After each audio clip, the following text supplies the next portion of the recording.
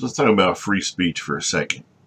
Article 1 of the Bill of Rights, written in 1791, protects American citizens' right to freedom of speech. Now,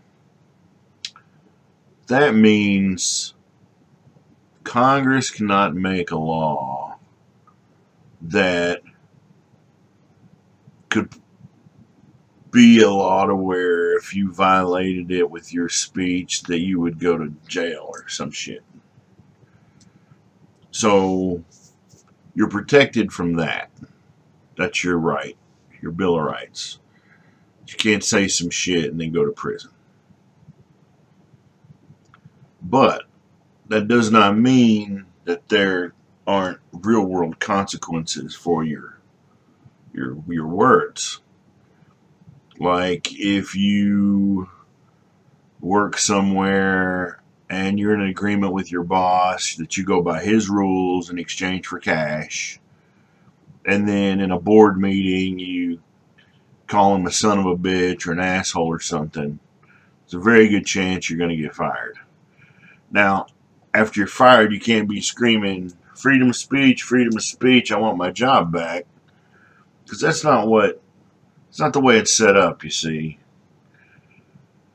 If you enter an agreement with an employer, they set the rules. And if you violate the rules, then they have the right to can you. Again, the freedom of speech protection, it means, you can't go to jail for what you said. The government isn't going to make a law and then come get you.